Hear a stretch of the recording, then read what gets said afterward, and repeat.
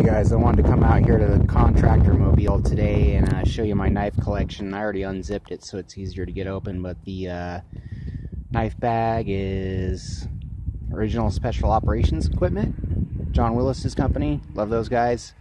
Of course, Cryptek Typhon with, I don't know what the exact name of it is. I think it's called slime green thread.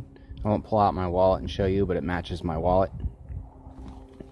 So these are my Emerson collaborations that I've been holding on to for a little while. I'll show you guys real quick. You guys have already seen a couple other ones that are a little less remarkable.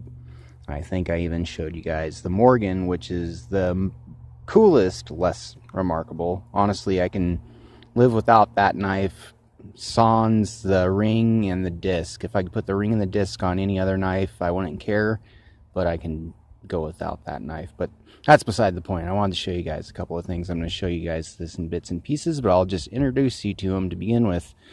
Brass tacks, the Zero Tolerance Emerson collaboration, I call it the Sentinel, and then the Benchmade, their version of the Super 7. So I guess while I'm at it, I'll give you a little backstory of how I came across these guys. This guy I just got on the internet. I couldn't find it in a knife shop or outdoor store anywhere, so I went ahead and bought it on Amazon or somewhere.